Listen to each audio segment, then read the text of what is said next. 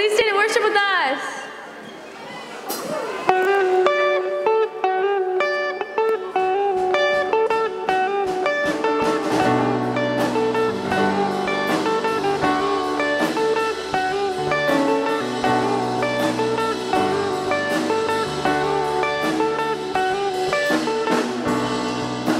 Passion of our Savior, the mercy of our God, the cross that leaves no question of the measure of His love. Our chains are gone, our debt is paid, the cross has overthrown the grave. For Jesus' blood that sets us free means death to death and life for me. The innocent judge guilty, while the guilty one walks free. Death would be his portion, and our portion liberty. Our chains are gone, our debt is paid, the cross has overthrown the grave. For Jesus' blood that sets us free means death to death and life for me.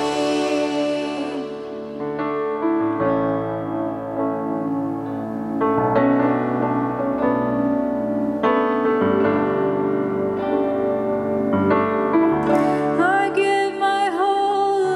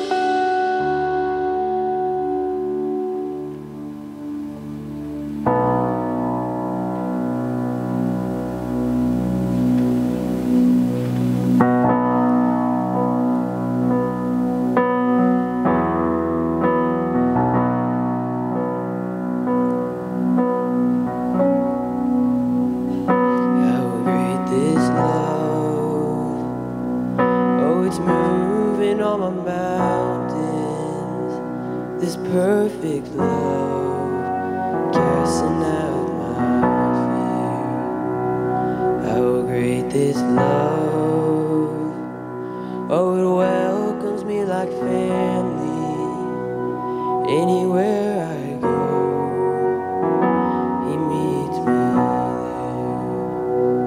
'Cause he is good, and he is God. What I earn is not what I got. He is just, yet oh so kind. What I deserve is not what I find.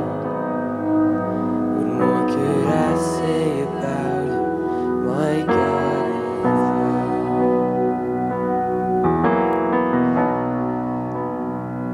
How great this love.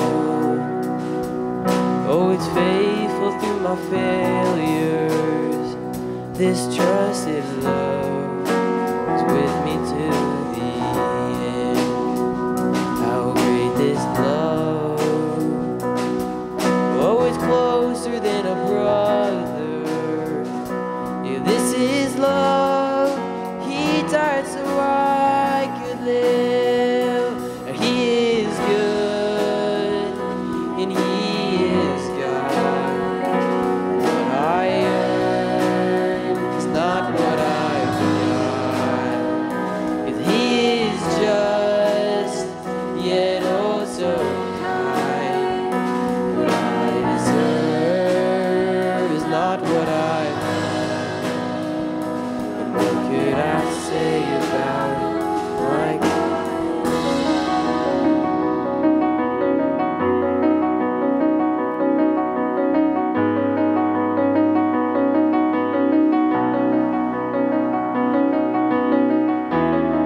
And I know my God is love. I know my God is love. This is enough to know my God is love. I know my God is love. I know my God is love. This is enough to know my God is love. I know my God is love. I know my God is love. This is enough to know my God is love. I know my God is love. I know my God is love. This is enough to know my God is love. 'Cause he is good, and he is God. What I earn is not what I got. He is just, yet oh so kind. What I deserve is not what I find. What more could I say about it? My God is love. What more could I say about it? My God is love. What more could I say about it? My God is love. God, we come to you today just to pray, just to talk to you, God. I just pray that if this reached one person, that's enough. That's enough for everything. Because one person is a life. One person is a soul, and that matters. We all matter, God. You adopted us, you redeemed us, and we're chosen. Nobody else has to choose us because you chose us, God. And you put people in our life for a reason. And I just pray for the end of the semester, just that we don't give up. We can still make an impact, and it's not about us, it's about them, people out there. I just pray that we all be more selfless and just serve each other, because that creates an environment where you're here, you're in the middle, and you're in this environment, God. Thank you so much. I pray for Miss Gloria that you just speak through her and everybody else who's speaking, and thank you for all the many blessings, God. Bless us today and bless others. In Jesus' name, amen.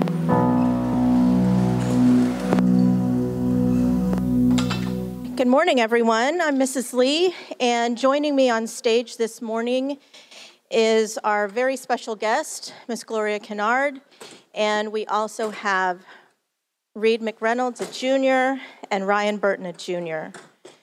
And what we're going to be talking about this morning is humble service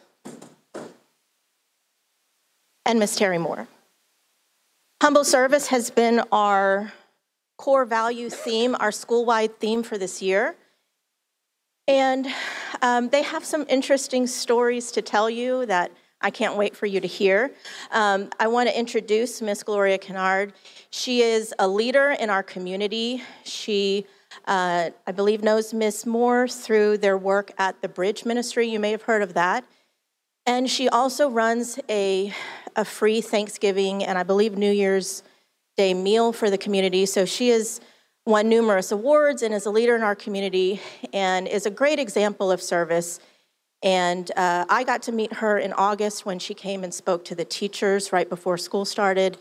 And then the juniors got to help her move earlier this year, and I believe that's where y'all come in. So, Ms. Gloria, I'm going to start with you. Just share a little bit more about your ministry and what it is that you do. And there's mics behind you can grab.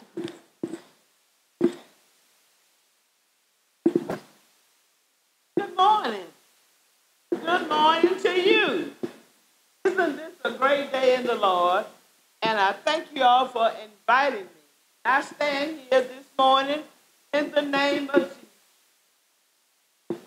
and to tell you what I do, not for Gloria, it's for the Lord. Sometimes we want to give ourselves credit for what we do. No, we are doing it for the Lord, and when we do it for the Lord, he will do what? Bless us. So we are all blessed this morning to be able to be here. First of all, the good Lord woke us all up this morning. First of all, the good Lord woke us all up this morning to be able to come and sit out in the audience. It wasn't an alarm clock. It wasn't your cellular phone. It wasn't mom and dad that history, but it was the good Lord. And we're glad that he woke us up this morning to see a brand new day. Aren't you glad? Respond back. Aren't you glad to be here this morning? What else you want me to do? Tell us about what you do with your Thanksgiving meal. Okay.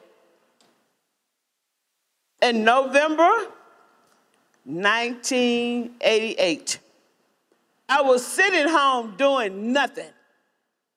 And it was revealed to me, Gloria, you need to do something. So I decided I was going to do a Thanksgiving meal. I called my late pastor up, and I was telling him that I was going to do a Thanksgiving meal. He said, praise the Lord. I didn't have no money, didn't have nothing, but I got out there on faith. Have you ever been in a place and you didn't have any money, anything, and somebody come along and give you something to help you? It was only God, because God works through people. So I decided to get that meal together, and I'm telling you, judges, lawyers, everybody come through and gave something to have the meal. The meal started out very slow, very, very slow. But now it is too much. The last couple of years, we had to drive by, and I was just so tired. We was running out of food. We was trying to cook food. We was trying to go get food. We feed 600 to 700 people every Thanksgiving at the Pleasant Grove Baptist Church on West Martin Luther King and Sims. After the Thanksgiving meal is over with, we do a New Year Day meal. And most of all, it'd be baked chicken, black-eyed peas, cornbread, onions, all the works. And God has really blessed it. And I am so thankful that I can get out and do something for somebody. As God say, what you do for Christ will last. You know, what you do for Christ will last. Because at the end, we want him to say, well done, our good and faithful servant. You've been faithful over a few things, Say, come on up with me. And we thank God for you this morning. And may God bless you and may God keep you. And, these two here are my adopted son. I had to move in August of 2021. And some of you all might be in the audience that came to help me. These two came, they moved all the stuff out. Oh, I was having a hard time. My husband died in 2015. They moved all the stuff out of the garage, all the stuff. Oh, they did so good. They put it out on the back porch. And my yard needed mowing. He said, I'll come mow your yard. I said, you will?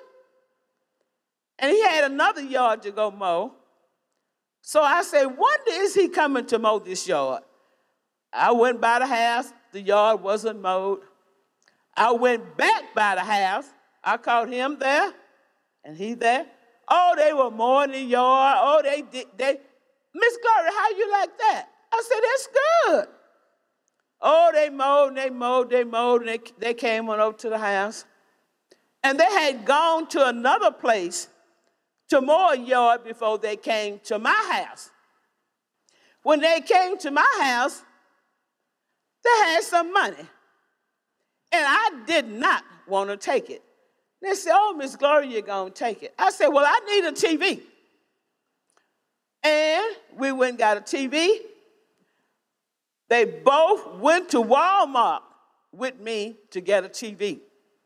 I told them I'm a backseat driver, so I met them over on the side, wherever it was. I called, I say, where y'all at? They say, we are here, Miss Gloria. So I walked down to where they were. We went inside and got a TV. Plus, he had some more money. So I said, well, I'm going to let them put all this money together, and I'm going to let them do what they want to do, because you have to be trustworthy. Oh, they got me a TV. They took it home, and they brought it to my house in their car. And when I got there, they were already parked there, because I'm a backseat driver. They went around the bypass, but I had to come through little cracks and corners.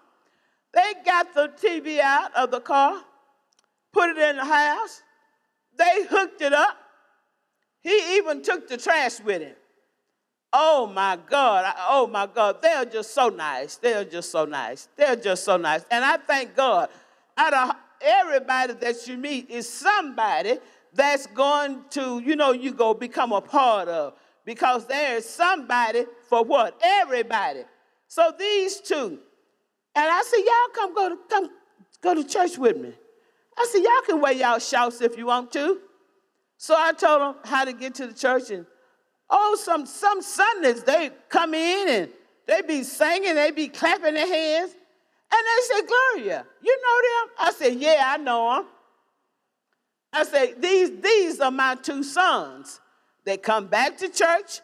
They've been coming back to church. They've been coming back to church.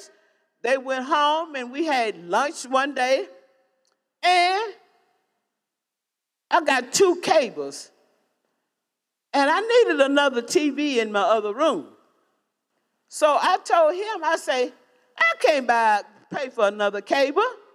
He came over, and he hooked my cable up, how you can see without the cable antenna. He came, and he hooked it up. Now I have messed it up, and he's going to have to come back and fix it. Oh, they are real nice. They are very. They are so busy now, they haven't been able to come back to church recently, but they are coming. And I really thank God for all of you all, and I thank God for these 2 here. I thank God for Sister Terri and her. We all love one another because God is love. Thank you, Gloria. I'd like to hear from Reed and Ryan. Reed and Ryan, if y'all will briefly share your relationship with Gloria, how this started, and specifically about humble service. So, when we had the service day, we went over to Miss Gloria's house and we helped her move. And we prayed at the end, and she had been asking for financial help because she was moving into a new house and she needed some help. And she also needed her yard mowed. And as y'all know, Reed and I have our mowing business, and we just decided that we wanted to help her because we know she's blessed so many people with her Thanksgiving meals and her New Year's meals, and just helping the community just grow closer to God. So we wanted to bless her back and encourage her to keep doing that and help her any way we could.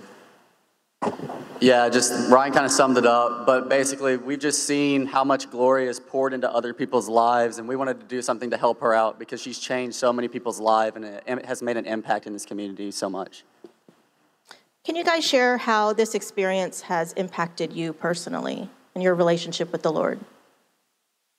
Yeah, so it's really made a huge impact on me. I didn't even know it really made such an impact until about 3 months later. I was having a conversation with my dad in my kitchen, and he said something to me that will stay with me forever. He said, Reed, everything in life is vertical to horizontal. And what he means by that is, God's up here, and he's going to send down all these blessings and opportunities and successes, but you got to spread that horizontally. And for the longest time in my life, I was only looking horizontally. I was looking for me, like, how can this make me look better? But serving Gloria, I finally realized this life is not about me. It's about what I can do to further God's kingdom and serve the Lord.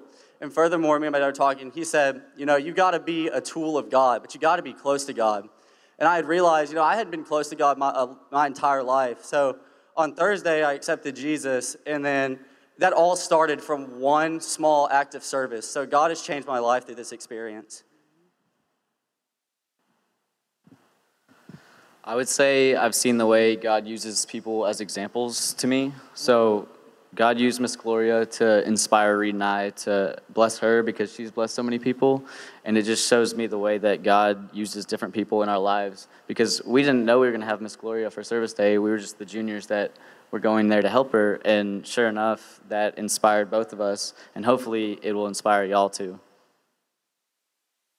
I want to ask all of you, what would you say to anyone in the room who wants to serve, who wants to get involved, but maybe they're seeing all the barriers? They don't have ability or money, or they're too young or they're too old. And when I think about y'all's story, I think about how you didn't see barriers, and you saw a need, and you saw people, and you just were obedient to the Lord. So what would you say to people who have the willingness and don't know how to start? I would just say don't be afraid, because no matter how young you are or whatever age you are, you can always help someone, and there's always opportunities. You just have to find them and take them, because God presents so many opportunities for everyone in being able to serve and stuff, and you just have to trust Him and not be afraid and serve. Yeah, so kind of like what Ryan said, I believe, like, if you have a heart of service and you ask God, give me a way to serve, He will give you so many ways to serve, and you just got to trust God. So, like, when we were going to help Gloria, we pulled onto her street and we ran over a knife, and it blew the tire of our trailer out. I mean, so yes, there are going to be barriers in your way, but we pushed through that and saw the other side, and God has blessed us so much with that experience. So what I have to say to y'all is, no matter how young or old you are, whether you're the 7th grader over there or the senior about to graduate, God has service in your life, and you can make an impact today. Don't wait till later, because you're not promised later. So when God presents you an opportunity, take it and run with it, and He will bless your life. And Gloria, can you share with us your heart? Why do you do what you do when you serve the community? Okay. Why I do what I do? Because God is good to me. And He wants me to go out and help one another. That's why He has all of us here together for one another. I need you, and you need me, and we all need the Lord. We can't do nothing without the Lord. And I'm 77 years old, and I really need the Lord. I really need these two up here. I tell you, it's good to go out and help someone. Sometime if you're in a snack bar and somebody needs 5 or 10 cents and you got it, give it to them. Because you can come along and somebody might hand you what? $500. That's God is blessing you, because He always got somebody somebody on your side. And Sister Terri, she and her husband, he prays for me. They help me and they do whatever because God is good. You can't keep saying God is good. He's good to all of us. God is good all the time, and we thank you. Thank you. Ms. Moore, could you share about the work of the Bridge Ministry, what you do, and what you and Gloria do with the Bridge? Yeah, so I've met Gloria about 4 years ago, probably. She liked my husband a little bit better than she liked me at first. But the Bridge Ministries is a food pantry, and I've always had a heart for service, and it was really hard. I know it's a lot of y'all need service hours, and y'all are always searching for things that y'all can do, and I couldn't find anything that I could do because I was working all day, and y'all are in school all day. And the Bridge Ministries was the only ministry I could find that did it at night. So it's a food pantry every Thursday night in the evening from 5 to 7. It's a drive-through right now because of COVID. Clients from Bryan and College Station and Anderson and Navasota, they come and they drive through and we load them up with a ton of food. So if you are looking for service hours this summer or any time during the year, you can volunteer. Reed came last Thursday. He'll be here again this Thursday, I think. And you can be with Gloria every Thursday. So that's always fun. But they come and we serve about 75 to 100 clients each Thursday, and they can only come once a month. So we're serving 300 to 400 people each month, and those are the people that live right in our backyards, that are just right around here, that we just sometimes choose to not see. And so it's a great opportunity. Reed did traffic control last time, and it gave him 2 hours to sit and just talk to people and just get to know people, and you can pray for them, you just get to know them, and you can see their situations, and God can open up your eyes to things that are going around right around us when we choose sometimes to just keep our eyes closed. And so it's a great ministry, and we would love to have y'all, but there's also so many other ministries that you can do in this community, which we don't think has that many clients that would need to be served. We are just about out of time, so I want to ask one more question. What have you learned about God, who he is, his character? What have you learned about God through serving? I want to hear from each of you. Okay, yeah, I'll start us off. So, I see a lot about God through Gloria. Gloria is she's so servant-hearted, and everything that she does it to her best ability, and it's always for God. It's never for Gloria. And she's instilled so many of those principles in my life, and it's changed the way I view just my life in general. And then I also see God, just kind of like I mentioned before, he will give you opportunities. God is there. He's right there willing to meet you. You just got to be able to meet him. And so that's really what I've learned from this experience. What I learned about God is good. God is God all by himself. And we need to imitate God. What that means is be like him. So that's it. Just be like God. I would say I learned that God is not coincidental. He put us in that position, and he opened that door for us to take it. And all we had to do was trust him, and it's his will that kept going. And so kind of like what Reed said, opportunities are presented from God, and he's always working to keep us in his, working for his plan in our lives, and he always wants us to help. So, yeah. Ms. Moore?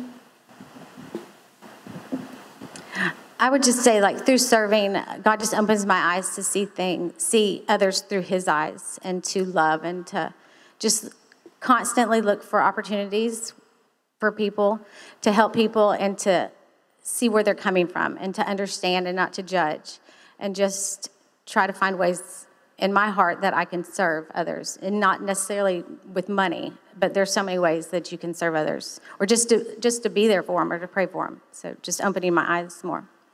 Thank you. So again, we're bringing the year to a close, and our theme of humble service, I hope that you are inspired and encouraged. Also, our theme for LS and RS this year, our word has been intentional. So I pray and hope that you will take that today and look for intentional ways to serve others. And everyone up here is special, but also everyone up here is just very ordinary. And that is an encouragement to all of us that we don't need to do all these things first before we serve the Lord. We just need to do it. So if you'll pray with me. Dear Lord, I thank you so much for the testimony, the work that you're doing through these people. And I ask that you would spark something in our hearts, that you would open our eyes, as was said this morning, to see people as you see them. So many times our focus is on ourself. Our eyes are on ourself and our own needs. And I pray that you would expand our perspective to see people around us, to see the needs in our communities, to see the needs of the person next to us. And I pray that we would step out in obedience, in boldness, not because we have anything to offer other than ourselves, but because you are good and you are able, and we offer ourselves to you. Lord, we ask you to use us and help us to see how you're already at work in our community. In Jesus' name, amen. Thank you.